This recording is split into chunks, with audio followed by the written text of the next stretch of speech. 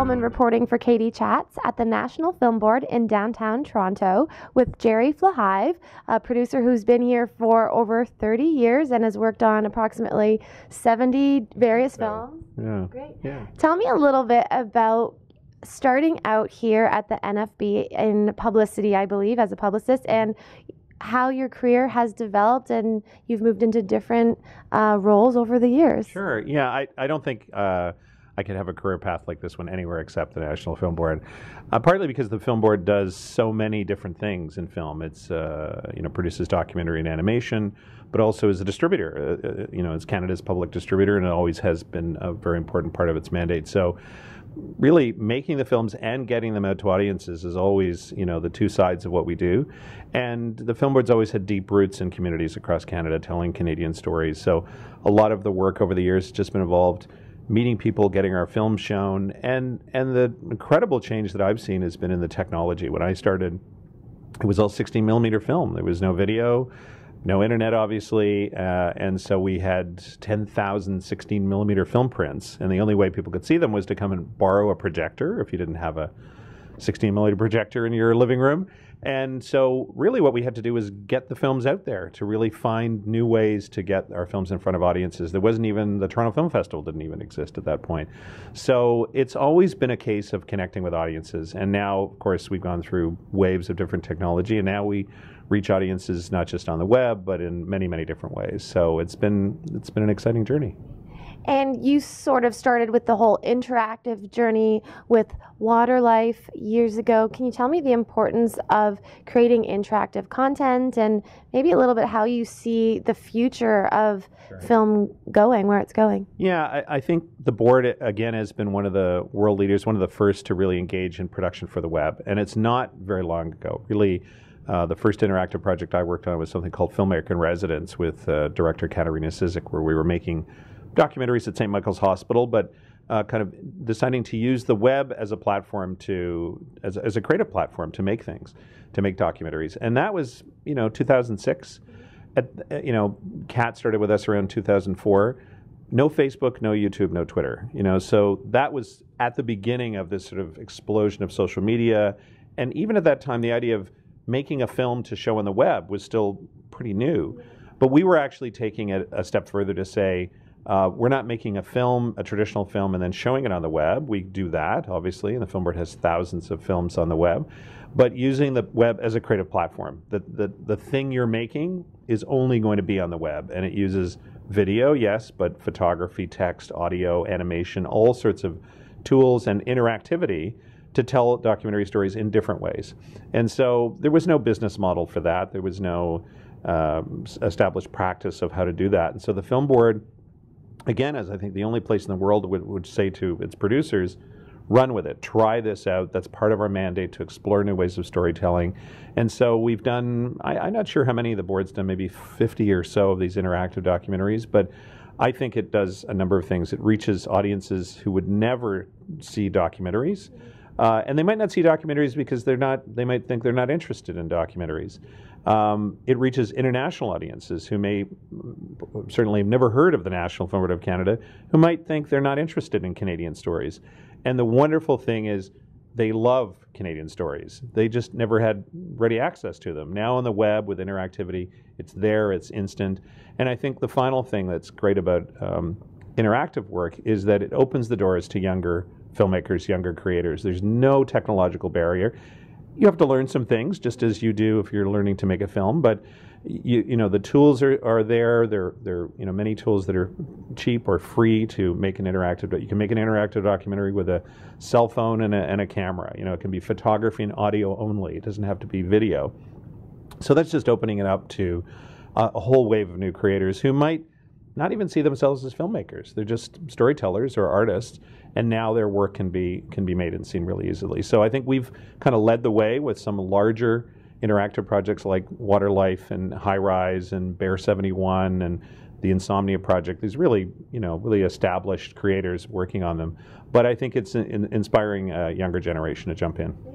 And can you speak a little bit to the educational value of having these interactive films where you can, as you go along, learn more about any specific thing that may interest you? Sure. It's actually a great question, because I think what I've found over the years, when often the film board was making maybe one of the first films on a particular subject, and there was this almost a sense of burden. It's like, this is the first film on this, we've got to put everything in the film. It's all got to be in the film.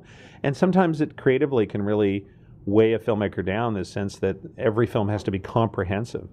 What's great about interactivity is that, all of that additional information, additional resources can be off to the side. They can be supplementary. So the film itself can be what it should be, is a piece of cinema, kind of creative storytelling that engages you. But if you want to understand more, and so with Waterlife, for example, Waterlife was inspired by a brilliant film by Kevin McMahon, a feature-length documentary shot in high definition all around the Great Lakes. Huge number of visual assets. The interactive spun off from that. So, Kevin just told a visually gorgeous story, but if you want to know more about pollution or about the environment or about wildlife, you go to the website, you dig down deeper. And we just did it recently with the High Rise project called A Short History of the High Rise, where we've actually kind of integrated those things. You can simply watch the films. It's about 17 minutes worth of filmmaking. You can just watch them passively, but at any point you can stop the films, dive down, turn the archival photographs over, hear audio from experts, even play micro games if you want. And so that speaks to the sort of differing audience appetite. Some would just want to watch a documentary. Others would love to dive in more. And so we're really finding educators are now thinking about tablets, about interactivity. And so we kind of have our cake and eat it too. We can tell a great straight-ahead story, but still have a huge amount of additional information for educators. And in terms of the High Rise project, there are so many different components, and including live speakers and art installations. Tell me a little bit about why you decided to do such a huge project that has all these different components and is also spanning various years as well. Well, I mean, it just speaks to the ambition of the film board to explore new approaches to storytelling.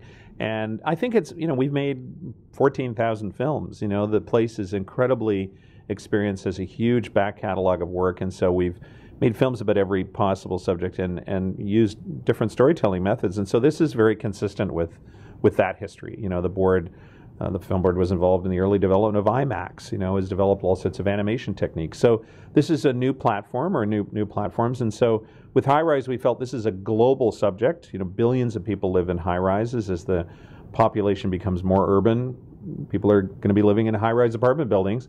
But we also always wanted to keep things close to our Toronto roots, to our Canadian roots. And, when we did our research, we discovered Toronto is one of the most vertical cities in the world. We see it with the condo boom downtown, but it's actually been that way for 50, 60 years. There are more high-rise apartment buildings in Toronto than most cities in the world. Certainly, I think Toronto's number 9 or 10 in the world.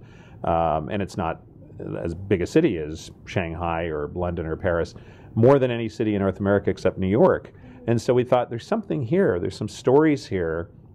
High-rises are part of that thing. They're part of our daily life, but we don't see them. They're kind of just in the background, and we think they're just these anonymous boxes. But of course, they're full of human stories.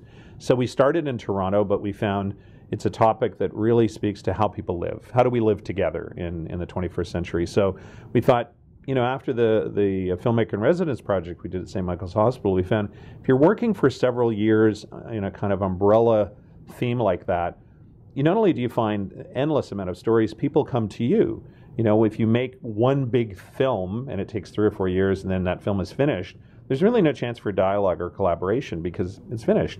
With High Rise, we deliberately set out to make multiple pieces, and each story kind of helps us define the platform. Maybe it is an interactive installation, maybe it's a live performance with Kat Sizek and some images from one of our web projects and live musicians. Maybe it's an iPad app. Wherever the stories lead us, we kind of make decisions about the technology there. And so we've just found now, we're nearing the end. It will be finished in 2015. That it's just an incredibly rich pool of stories. And when we started out, we called it platform agnostic. We said, it's sort of 2009. We don't know what technologies are going to be being used in 2014, 2015. why set them in stone? Let's wait and see. Let's evolve along the way. So again, there's nowhere else on the planet except the National Film Board of Canada that would take that kind of risk, take that leap. But it's done in a very positive way. All the support that we got along the way was just like explore, experiment, try new things. And what we found is it's reached global audiences. We were approached by the New York Times. We did this project with the New York Times. That brings us a whole new audience, as I said, for Canadian work. And can you speak a little bit to also making so many projects about issues within smaller communities, but also how community issues are global issues, especially with globalization and in Toronto being such a diverse city? Sure. I think that, in some ways over the years, documentary has gotten a bad rap, that documentaries they're kind of, they're sort of important, but they don't taste very good. They're sort of like medicine you should take, but they're kind of boring. And I think that's I think that's false. I mean, like any art form, there are good and bad examples, but I think documentaries at their best are great cinema, great storytelling. They're not just containers of information. And so if you're going to a small community in Canada or a small community in a big city in Toronto, in high rise, we've worked for years with residents in this apartment building up on Kipling. Many people have come from all over the world. It's their first step in Canada is into an apartment building at Kipling and Steeles. They don't, they haven't experienced any of downtown or the rest of Toronto. Are their stories, is that community interesting to people around the world? You might say, maybe not. It's not relevant. But if you're doing journalism or current affairs, then probably not, because people just want to know about their, those sort of stories about their own community.